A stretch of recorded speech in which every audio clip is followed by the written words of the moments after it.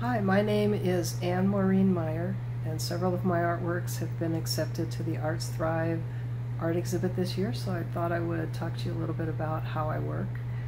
I use acrylic ink, which I apply to the surface using multiple layers of freehand pointillism.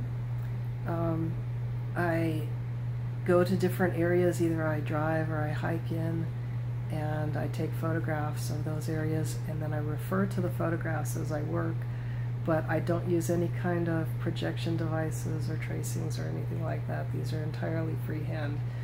They're also very time intensive. They take anywhere from several weeks to 6 months or more to complete, but I think the end result is visually very exciting and very unique.